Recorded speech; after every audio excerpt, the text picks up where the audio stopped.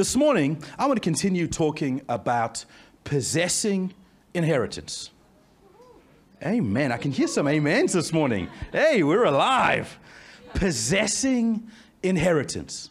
And we've looked at the prodigal son story, which is the parable in Luke 15, where Jesus talks about the two brothers that did not access the inheritance that was available from the compassionate father. One son ran off to go and live with the pigs and the prostitutes, and one son stayed with the father, which at first glance looks like the good brother. But he didn't access what was made available through the father either.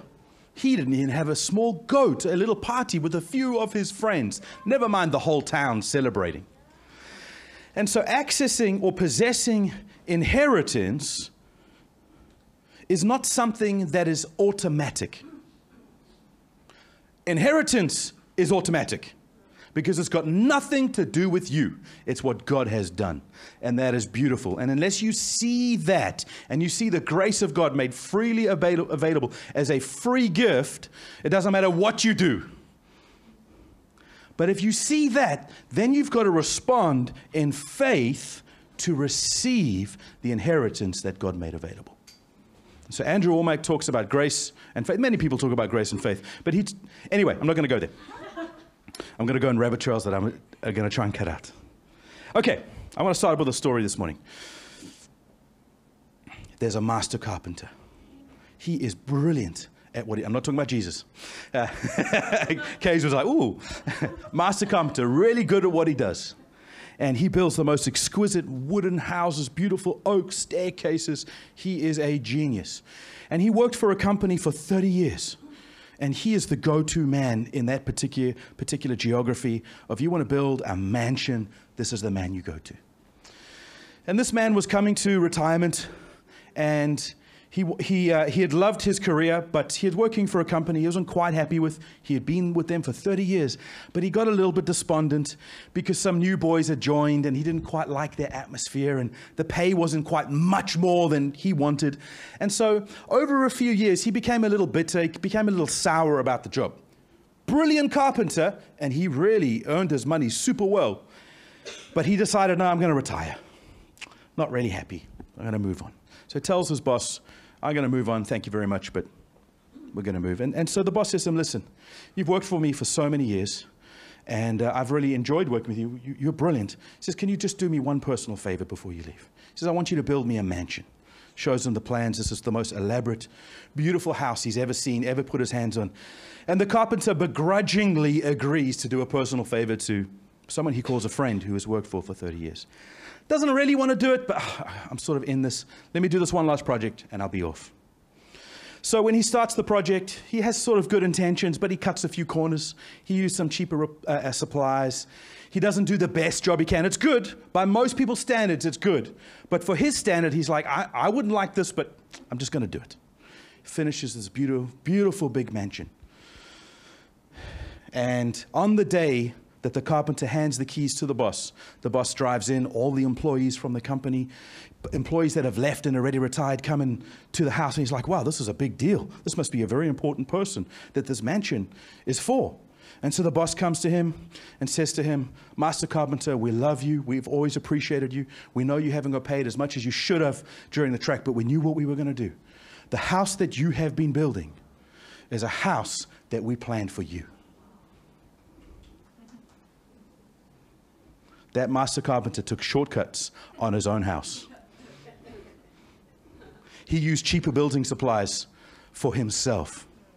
And whilst he was bitter and upset and a little disturbed about the situation, he hurt his own inheritance.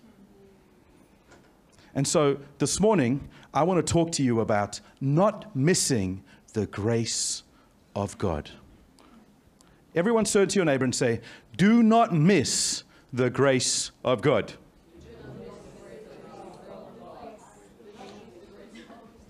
Because God has an inheritance for you. He has the blessing for you, and you can miss it by your own actions and your own thought processes. and you can curtail the destiny that God has for you and is freely given to you, this beautiful, wonderful journey, you can miss out on what he wants to bless you with by your own thoughts and by your own actions. Do not miss the grace of God. I need a volunteer. Jack. Yes, come, Judah. Okay, Jack, come stand here. God loves you. You know that. Come, Judah, come stand here. God loves you. You know that. Are you sure? Are you sure God loves you? Really? You? No, God loves you. You know God loves you, right? Okay. The blessings of God, Matthew 5:45 says, the blessing reigns on the just and the unjust. There is an inheritance and a blessing that God rains down, whether you understand it or not. Whether a 2-year-old can fathom the idea of water droplets falling from heaven or not doesn't change the fact that water falls from heaven.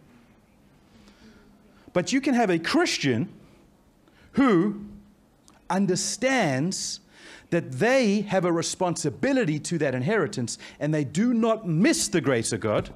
And you can have a Christian like Judah who has a particular thought process or understanding that does miss the grace of God.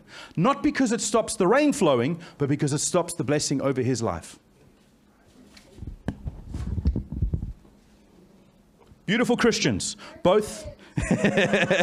Okay, Mary, come stand here. Both Christians, both loved by God. One person can have the blessings of heaven flow all over them. And they just get an abundance of God's blessing, and they receive goodness, and they receive the sweets of heaven. Oh, God just loves me. Oh. Okay, Mary.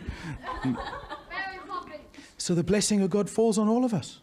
But here we have a Christian who believes that God needs certain actions or requirements, or that God stopped the blessing after the Gospels. There was only a special anointed for the Gospels, and then the blessing stopped. It's only if you're Jewish do you get the blessing. And so they do not access, they do not receive what God made freely available, like Jack, and they build a system. And they build, you shouldn't be eating the sweets, you have no access yet. And so the blessing, the same blessing that fell on Jack is the blessing that doesn't fall. And when you ask this Christian, does the blessing exist today? God's God favor on you? Have you experienced God's grace? Their experience will tell you, no, it does not happen. There is no blessing of God anymore. And you ask them why, how can you say that? The Bible says, oh no, that was only for that time. It was only for this circumstance. Because look, there is no blessing on my life. It just bounces off them. They don't see it. And here you got the Christian in the same dispensation who receives grace upon grace upon grace. And their experience of the grace that's flowing over everyone is very different.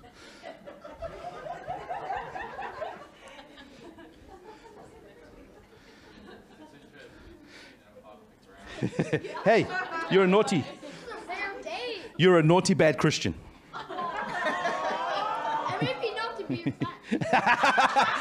Judah says, he may be naughty, but I'll be fat. Okay, get out of here. Take your umbrella and get out of here.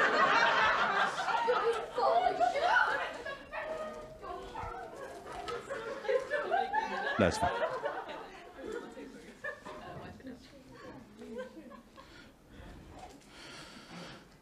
The grace of God flows with or without you. It is independent of who you are, what you do. Whether you believe it or not, it happens. But your experience will be vastly different, dependent on whether you have a mindset that can contain the blessing and receive the blessing, or you have a mindset that stops the blessing. The responsibility is not on God to bless you. We can say that with confidence because Ephesians 1:3 said he has already blessed you with every spiritual blessing. So he, because of his loving compassion, has already made your inheritance available. But you can be like the younger son or the older son who did not access what was made freely available. I want to say that the difference on whether you access or not is all about your mindset. I wanted a stupid little study that they did in some fancy university. And they took some hot coffee in a cup and they gave it to the subject of the study. And they didn't know that this was part of the study. The man gets in the elevator, he says, "Oh, can you hold my cup of coffee quickly?" And he ties a shoelace or fills out a form quickly. And the subject held the coffee for, I think it was 10 seconds. Hot coffee. They get into the room. Thank you, Terence. They get into the study room and they read a text, or they ask the subject to read a text. And then they ask questions about the text. And all of the subjects that held hot coffee in their hands were about 80% positive about the text that they experienced, that they were exposed to. They take the same study, same circumstances, and they get a second group of people in now. And instead of getting them a hot cup of coffee, they give them a cold, iced coffee. Same amount of time, same duration, sit them in the same room with the same questioner, and give them the same text to read.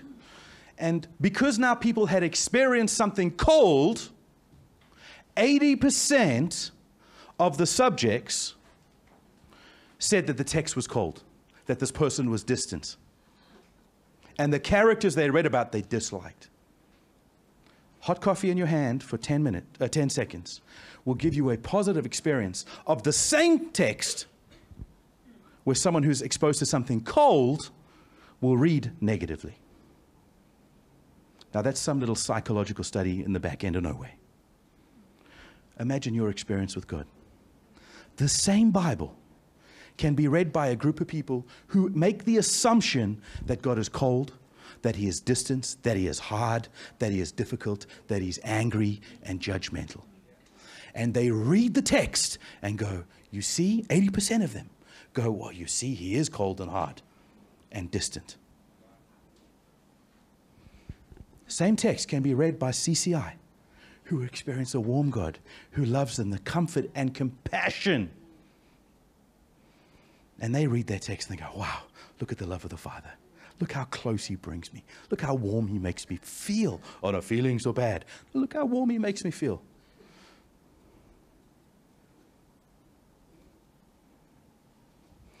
Your opinion of who the Father is incredibly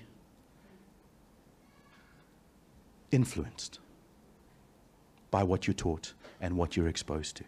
And some people, through religious training or through experiences that happened to them on earth through their growing up, are given cold cups of coffee. And when they hold that coffee for a short amount of time, seeds are planted in their minds about who the Father is. And then their experience will confirm the opinion they develop by that influence. And see, he is cold. See, God does give you cancer. You see, God does bring you trials to make you holy.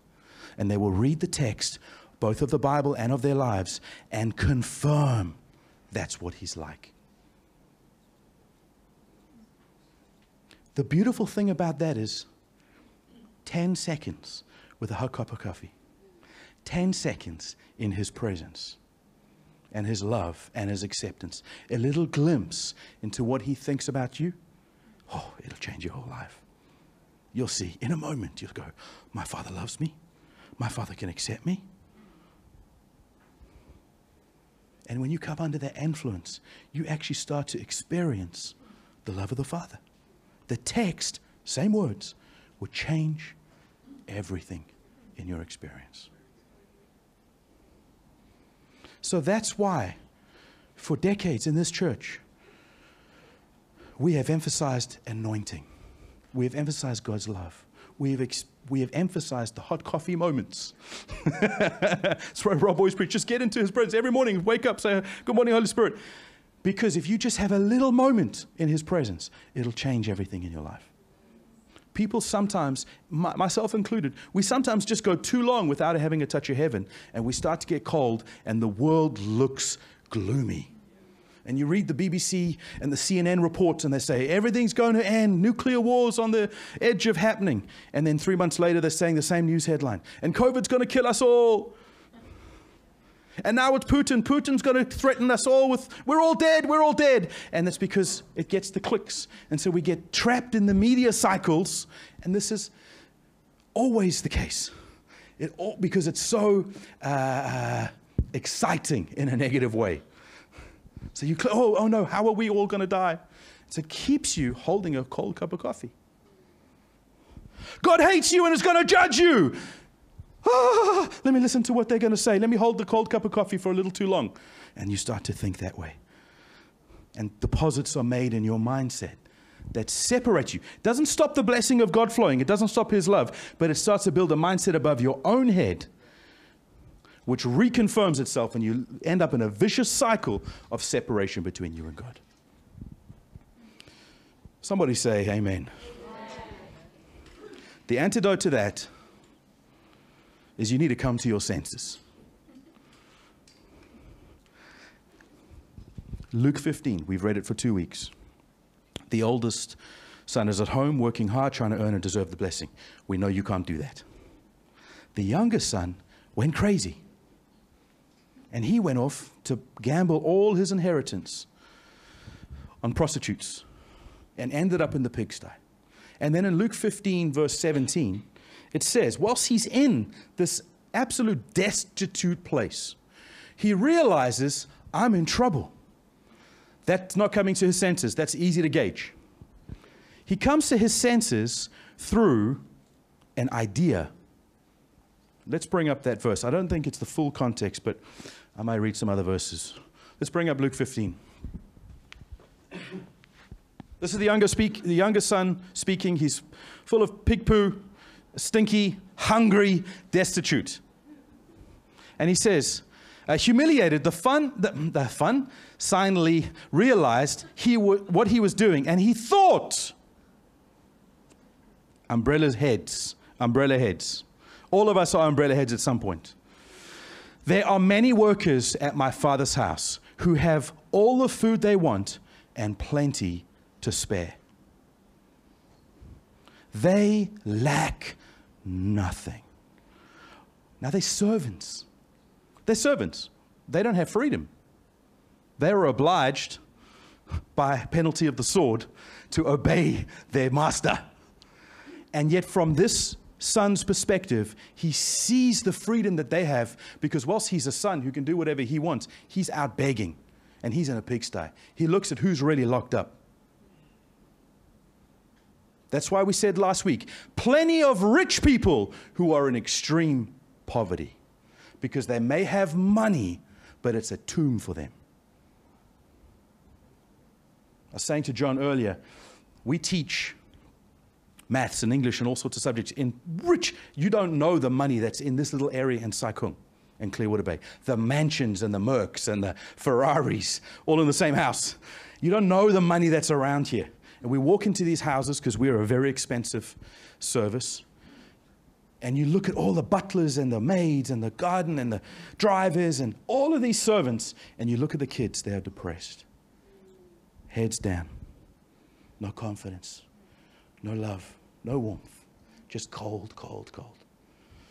And a few of them will get really, really arrogant with how much money they have and the car that they have and the holiday they took. And you look at the photo and you just see sad, desperate, lonely people. I'm telling you, that's one of the things that delivered me from trying to chase after money, because there's very poor, rich people. So the son who has all the credibility of being the son of this rich guy goes, look at the freedom that those servants have. And you know what actually makes them look free to this son is the fact that they're connected to the Father. Look at the servants in my Father's house. They lack nothing. They have leftovers after they eat their fill. And they're servants.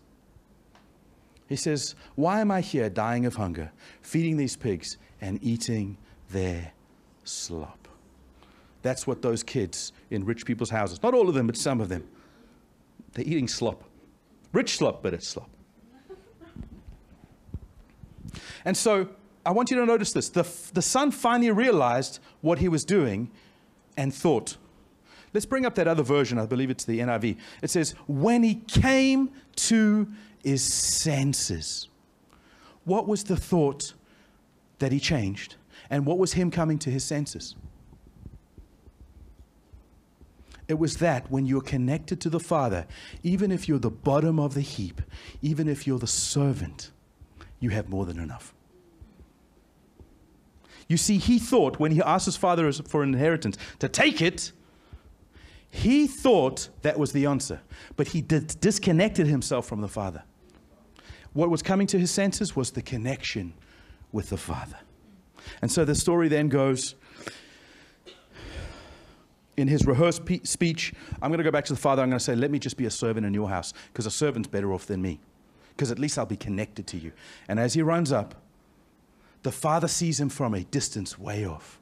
Father's waiting on the doorstep, looking for his son to come. And we all know the Father ran to him and embraced him. The Passion calls him the compassionate Father. When you see your Father as cold, hard, distant, that will be your experience. Because the other brother was at home with the Father, and he was out working hard all day and didn't get anything. But the younger brother, he experienced compassion because he knew that the state that he was in was so disgusting and stinky. He knew he deserved nothing of sonship. But when he saw his father running to him, he knew there was nothing about his condition that could stop the love of the Father.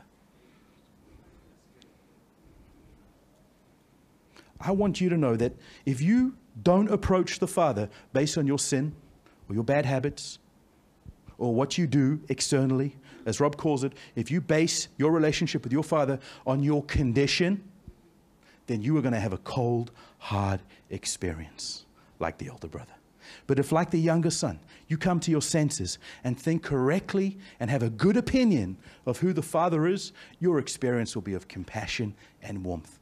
Because even whilst you're a far way off, stinky, pooey prostitutey, the compassionate Father will come and make you the first. He'll put the first robe on you and the ring and the sandals and slaughter the fattened calf for you. I want to challenge you this morning.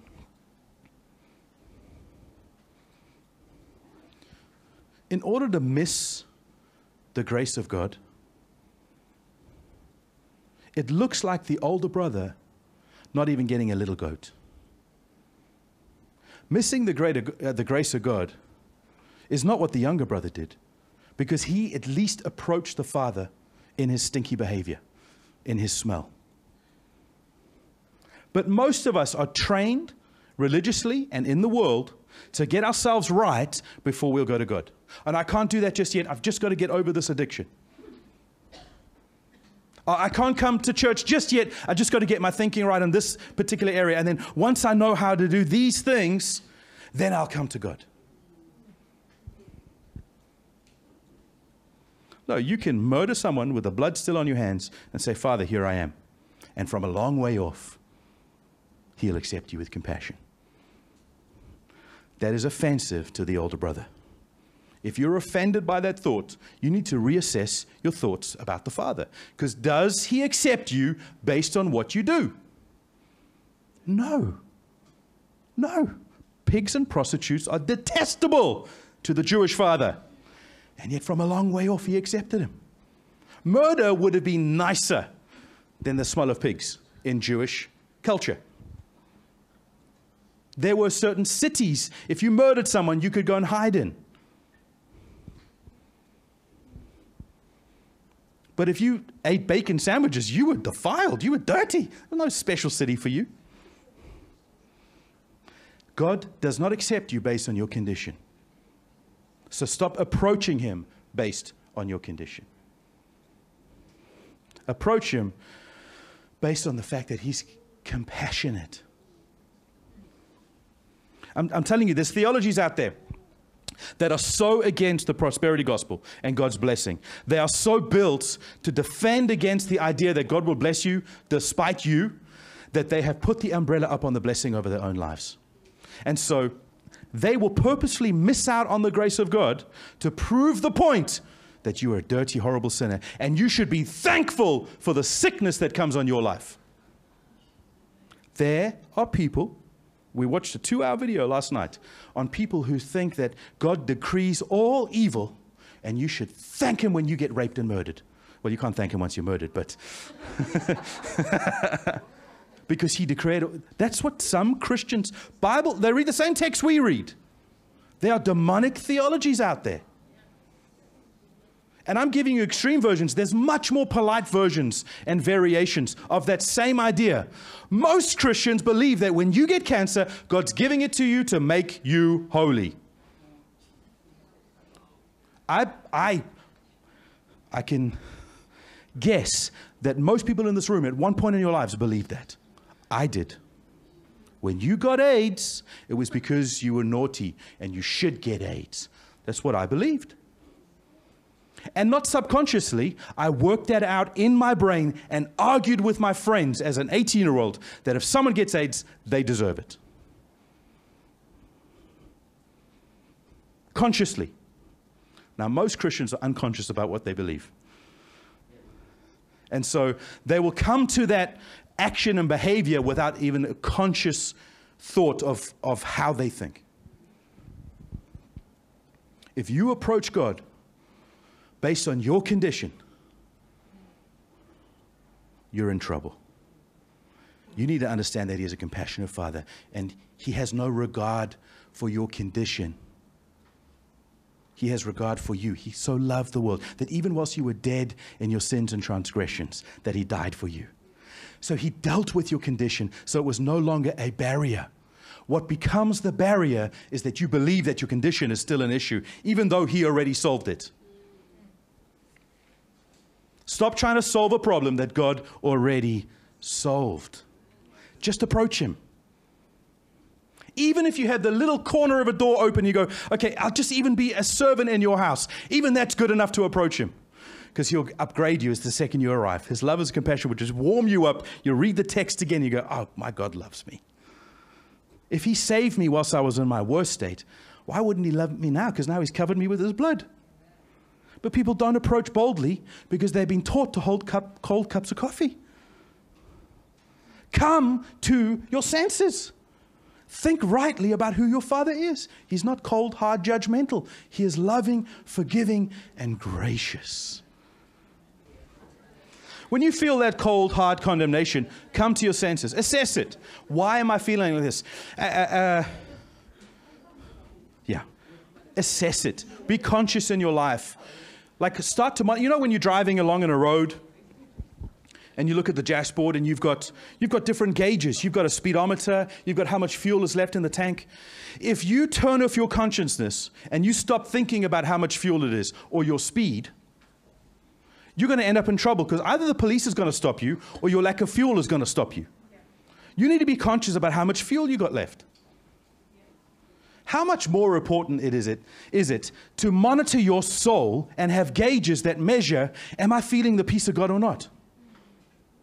Am I having the flow of grace influence my life? That warm cup of coffee. Because if it isn't influencing your life, it's only a matter of time until the car stops or the police pull you over. Okay, Matthew 25. Jesus is talking about a parable of a master. He owns some land and he's got I think a vineyard or a farm on it. And he says to the 3 servants, he says, I'm going away on a long journey and I'm going to give you some of my funds for you to look after and maintain whilst I'm gone away. I'll be back a few years later. To the first servant, he gives 5 talents. To the second, he gives 2. And to the third, he gives 1. Everyone heard this parable before.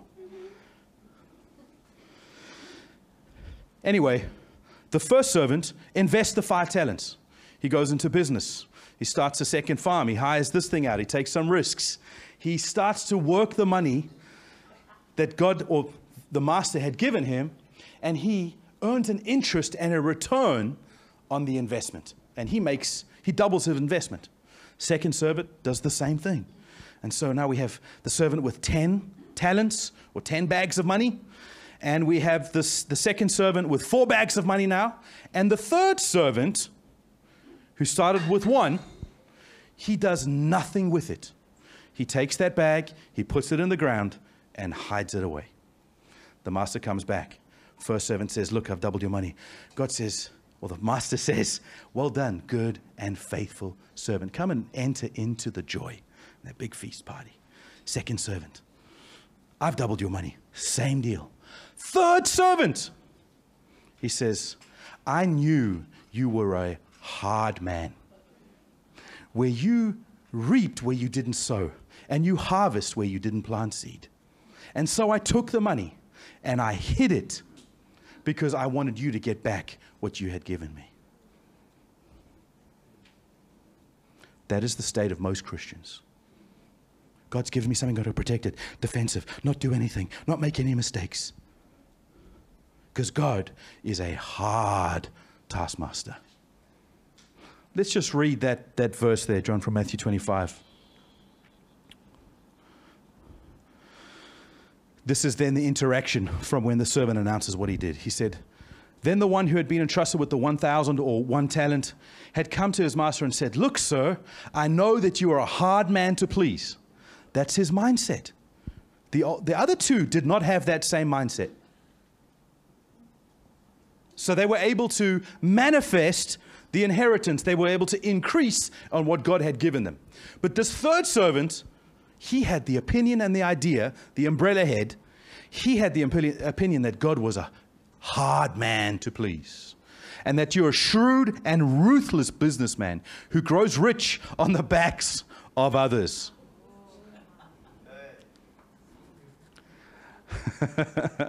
This is Jesus talking. This is Jesus talking. I've got employees, or have had employees, who thought that about me. I've grown rich on the back of others. Now, I'm not incredibly rich. I feel I'm incredibly wealthy, but my bank account isn't huge. It's healthy. I won't die tomorrow if I stop earning money. But the accusation is, you've got rich on the back of others. We'll look at that in a second. It's how do I defend that argument? You can't. It's a very hard argument to fight against. Because here's a shrewd businessman. He is shrewd. And he has made money through working with other people and employing people and business. And he has done deals that have favored him more than the other person. But the mindset is, he's just using people. When you enter into those sort of mindsets, you're in very difficult territory to come back from. It's possible, but most people who start going down that idea with, how dare you be blessed and I'm not blessed, it's very hard to remove those ideas. Very hard. Very small people, very bitter, very angry, upset with the world. How dare they inherit the blessing? How dare they access? And then they twist it and pervert it and say it's because they're bad. That's most of the Christian world. How dare you be healthy and wealthy? There's sick people in the world. They had the very same argument against Jesus. Do you know that they said to Jesus? He said, you're always going to have the poor, but I'm only here for a short time. Celebrate me. It wasn't small-minded. And then he said to the poor, blessed are the poor, for they shall inherit the kingdom of God. He's provided a solution for poor people. Poor people, kingdom. Shrewd and ruthless businessman, growing rich on the back of others. I was afraid of you. Bad opinion. Why weren't the first 2 afraid? Why did they have a go and take a risk and try the opportunity? I was afraid of you. Bad mindset. So I went and hid your money and buried it in the ground. But here it is. Take it. It's yours. Angered by what he heard, the master said to him, I want you to watch this word, anger. Most Christians will teach you that God gets angry with sin. What is Jesus saying that the master gets angry with you? A bad opinion of who he is. Not with your sin. He covered your sin. He paid for your sin. What God gets angry about is umbrella head Christians who stop the blessing flowing through bad mindsets. The older brother mentality that says, no, I can't access anything that God has for me. That's what angers him. God can deal with sin. He's already dealt with it. What he can't deal with is free will individuals refusing the grace of God. Because we have the choice to put our umbrella heads up. Which is wonderful news, because it means we also have the choice to remove the umbrella and to come to our senses. So look at this angry master. He says, next slide, you're an untrustworthy and lazy servant. What an insult.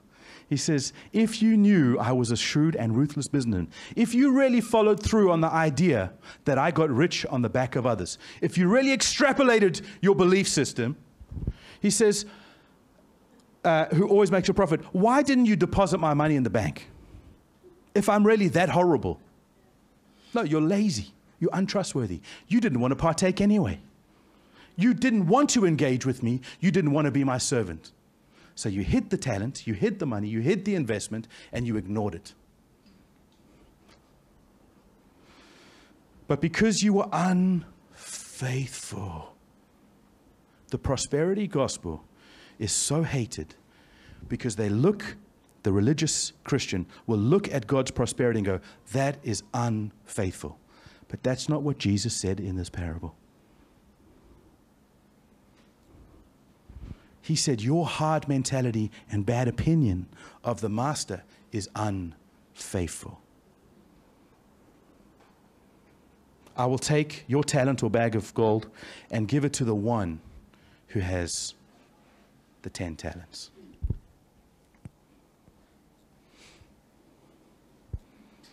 Actually, I wasn't going to say this, but I am going to say this because I need to double down on this idea. Let's bring up that next slide. It's 25, 29. Look at what Jesus says here. Economists call this the Matthew principle. It's a very powerful principle. And it says, for the one who has will be given more until he overflows with abundance. So the 5 who made another 5, now he's got 10, he gets the other one. Jesus is saying, if you're able to manifest your inheritance, if you're able to possess what God has given you, access the blessing, and remove your umbrella head, he says, I'm going to give you even more so that you're overflowing with abundance, that it's more than enough, that when you leave the table, you have leftovers. God, just give me enough small prayers. No, that's not the Father's heart. He wants to give you more than enough. And the one with hardly anything, even what little he has will be taken away. Ooh. We have this idea that if someone doesn't have, we should give it to them. And the person who does have, it must be taken away.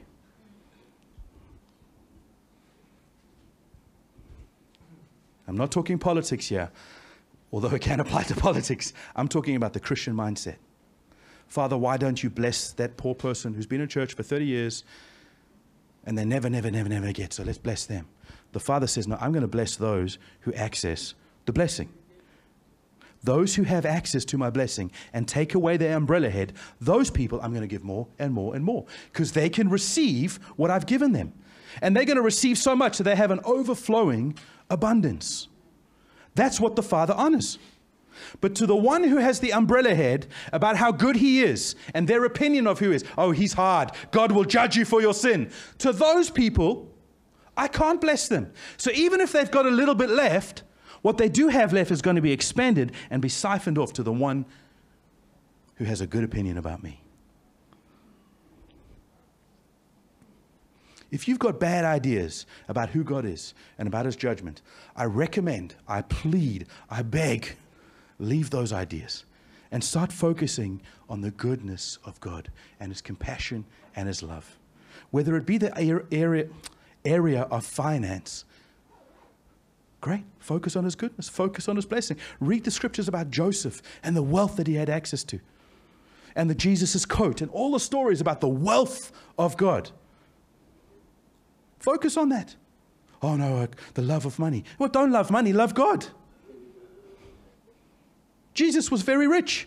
You know, before he was 2 years old, he had wise men, not 3 wise men, hundreds of wise men come and give him silver. No, not silver. Gold, frankincense, and myrrh. Maybe some silver too. Silver, gold, and bronze. He got all the prizes. Jesus was rich before he did anything. Oh no, wealth is bad. Okay, you're saying Jesus is bad?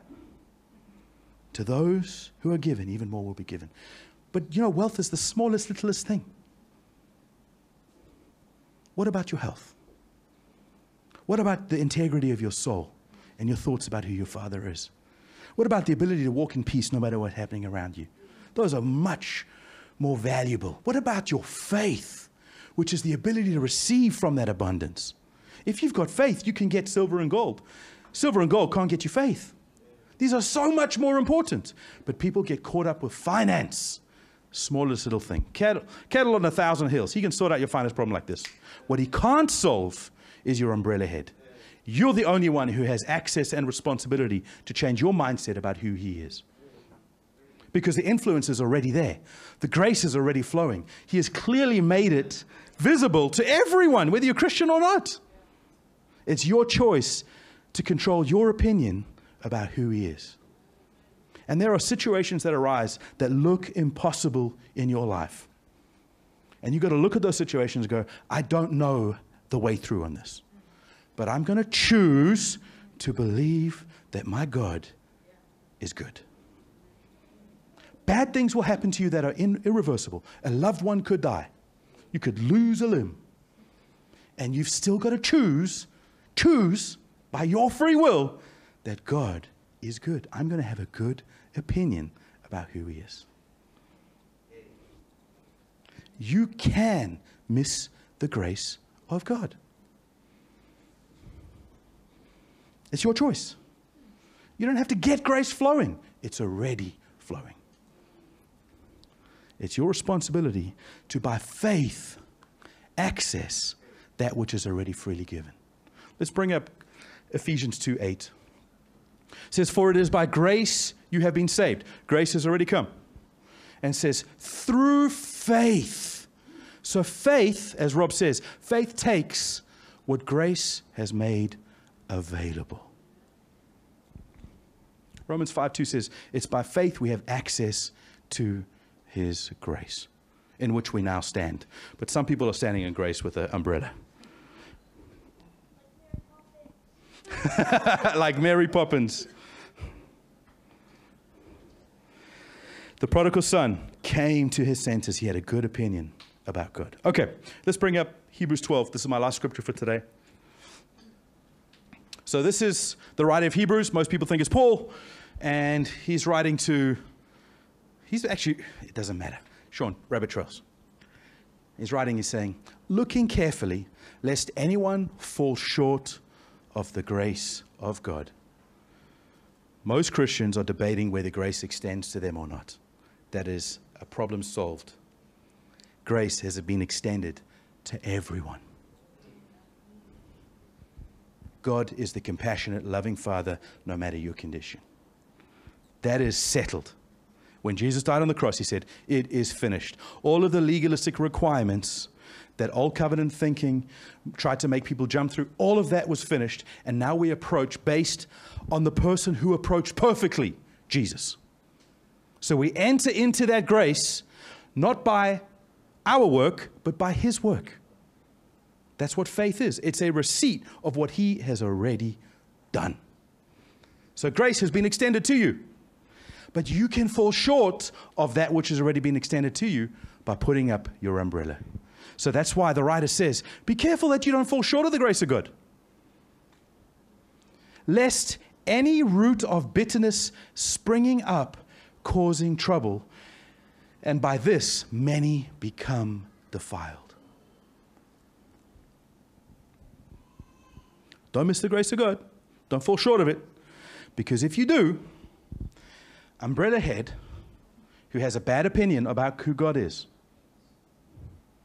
and has a bad theology about his hardness and his coldness will fall short of the blessings of his inheritance, what God's already freely given him, and will look at Jack, who's accessing freely and just receiving gift upon gift upon gift, going, wow, God, and then this person goes, but hold on, they've got sin in their lives, but they don't even know the whole Bible. But I saw this stupid idea that they put on Facebook that is completely wrong and unbiblical, but they watch so-and-so movie. And as they receive more and more blessing, my shortness, my falling short of the grace of God, will make me bitter that they accessed. Once that root of bitterness springs up in my heart, it becomes an ideology, it becomes a framework, it becomes an umbrella that is very difficult for an external force to change. Only me. You can only open an umbrella from the inside. It's only me who can control that bitterness. And because I've put an umbrella between me and God, even He finds it difficult to change my idea about who He is. If you're in the middle of the pigsty and your whole view is pigsty, it doesn't matter how compassionate the Father is on the doorstep, calling, loving, preparing feasts. It doesn't matter what He's doing. If your whole mindset is about you and your pigsty, unless you come to your senses, you're going to miss out on what's freely available.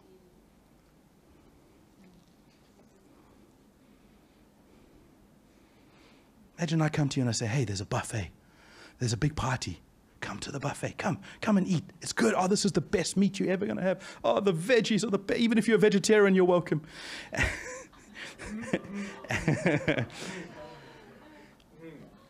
And you go, oh, no, I'm not going to that party. Bonnie's there. And Bonnie once said an unholy word. And so all your friends go to the party and they'll partake and they enjoy it and they're singing and dancing and we're praising God and we're just having the best time, just receiving abundance. If you're the person who doesn't go because of some offense or some bitterness or some jealousy, that bitterness, no one can phone you from the party and say, hey, come and join it. It's going to double down that irritation and frustration in you. So the loving Father phones you from heaven, says, hey, I want you to partake of this party that I've laid on for you to come and enjoy it. And like the older brother, stand outside and go, I won't enter in. I've worked hard. He didn't work hard. How can he receive? I'm not going to enjoy it. I want to encourage you. Enter into your inheritance.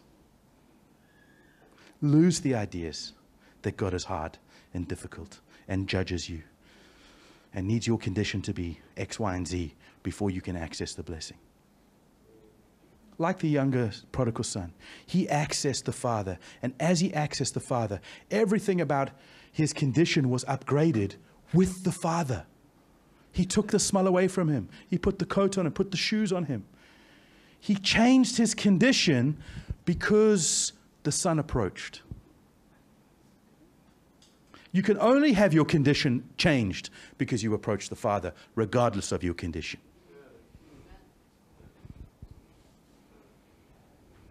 Grace didn't save you so you could stay the same. Yeah, that's true. It's grace. It's unmerited favor that he placed upon you regardless of your condition. And as you walk with the Father, he will change you. But you don't change so you can walk with the Father. Just walk with him anyway. Doesn't matter how dirty, smelly, stinky you are. Just walk with him, stick with him, stop with the umbrella ahead ideas, and you will change. And you will partake of the inheritance that he's made available for you. I want to challenge you this morning. I want to challenge you. I had this, as I've been prepping and praying about this, I had this weird thought about this Hebrews 12:15. One of the inoculations to bitterness is to access that unmerited favor. I don't know if maybe it's the only one. When you access, Galatians 5:22 talks about the 9 fruits of the Spirit. Galatians 5:25 says, and do not envy. Your ability to not be bitter or jealous or covet or envy comes because you've already accessed the Holy Spirit. There's an empowerment to not be envious and not be jealous because you've already accessed who the Spirit is and what He produces in your life. But if you try and solve your bitterness, I'm not going to be bitter. I'm really angry with that person. Tracy, how dare she do that? Oh, I'm really angry. And you try and maintain and prune that root of bitterness, you're going about it the wrong way around. That'll spill over to other people. Because in your pruning of your bitterness, you'll talk to your neighbor and say, you know, when Tracy did that thing, now I've really been struggling with this, but she did, and it starts to spread like a growth. And so the one employee speaks to the other employee to say how bad and harsh the boss is. And now it spreads. And now you've got 3, 4 people who even what they have has to be taken. And no matter how the boss, and I've been through this, I had to fire 3 people in one day.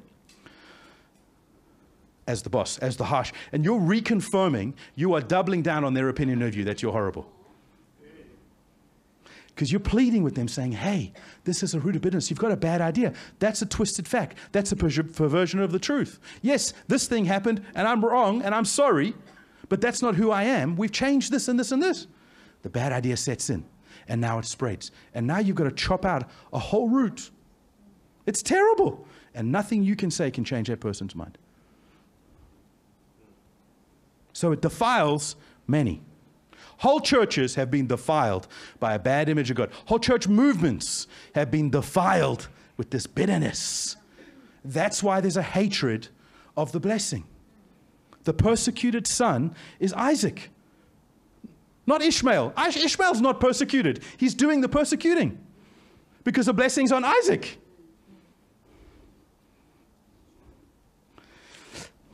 I want to challenge you. The protection against a root of bitterness is receiving grace upon grace upon grace. So whatever it is you're facing, where you feel like you've been left out, or your prayer hasn't been answered, or you've struggled with a particular area and it hasn't worked, or that person's getting better treatment than you, I want you to say, Father, bless me. Don't pray, Father, don't bless them.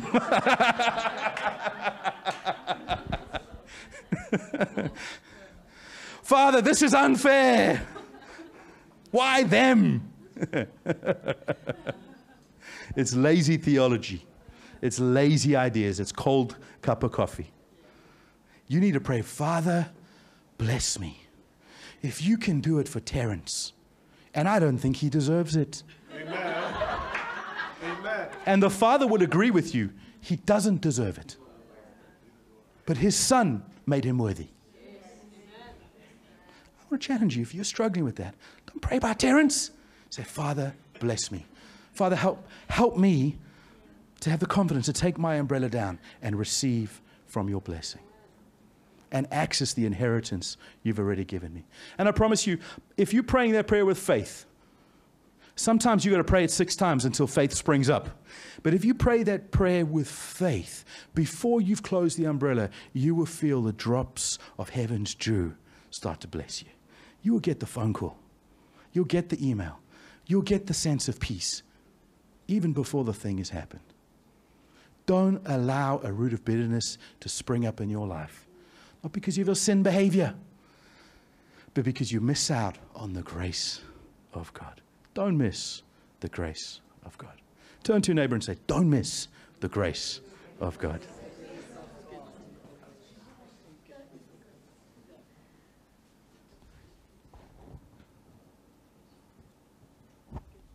Okay, that's part 1. Part 2, no.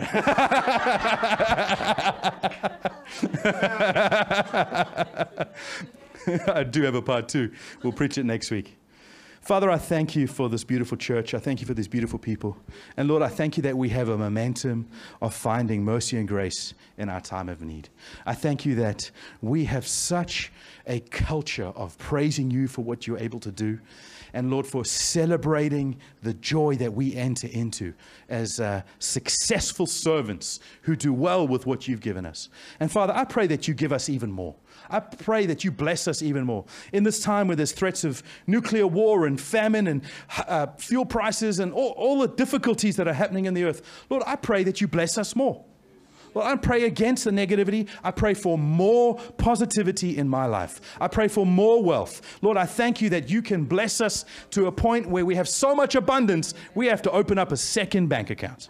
Thank you, Father, for rich relationships. I thank you that people put their heads on their pillows at night going, Lord, thank you for the friends that I have around. Thank you for the family that once hated me but now has loved me. Lord, I pray for that compassion to be over every element of my life. I pray that there is such a spillover of goodness that even my boss, who's a horrible person, experiences some of your goodness, that they see some of your light in my eyes. We thank you, Father. We bless our government here in Hong Kong, that even though some people may disagree with some of the things, we bless our government in Hong Kong. We bless our government in Beijing, and we thank you for the authority that they are under in heaven. And so we pray for blessing, even over bad plans, even over evil plans. We pray for a blessing that demonstrates your goodness, Father. We do not celebrate bad things. We do not celebrate evil things on this earth. We celebrate your goodness and your divine purposes that you portray through us. Thank you. And ultimately, Father, we thank you for your Son. Jesus, we thank you for what you did for us and your acceptance of us. As our older brother, you brought us into who you are. Thank you for everything that you did for us. And our best thanks is not the word thank you. Our best thanks is to actually receive what you gave us. Lord, we're going to open the present of the blessing every single day. We're not going to put this pristine wrap box on our mantelpiece and look at it and go, look at the God's gift of grace to us. We are going to unwrap that present and violently open every element of it and explore it and partake of it. Thank you for the blessing. In Jesus' wonderful name, amen. Hey!